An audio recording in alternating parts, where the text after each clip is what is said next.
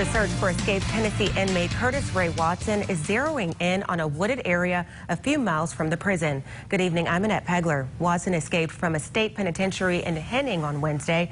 That's about an hour northeast of Memphis in Lauderdale County. Watson is accused of killing Deborah Johnson, an employee with the Tennessee Department of Corrections. Investigators have been searching night and day to find Watson and have gotten hundreds of tips.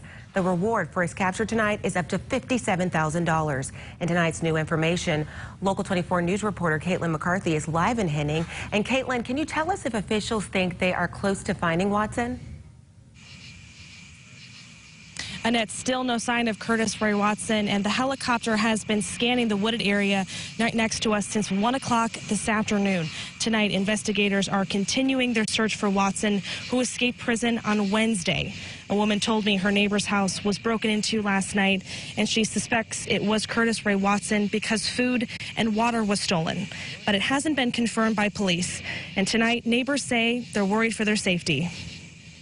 We're just ready for him to be caught, for all of us, everybody, everywhere can sleep at night, because this is a little scary. Yeah. People in the area are praying that Watson is caught soon. Officials are continuing their search for Watson throughout the evening, and we'll be following the story. So keep up to date with us on air and online at localmemphis.com. Live in Henning, Caitlin McCarthy, Local 24 News. Caitlin.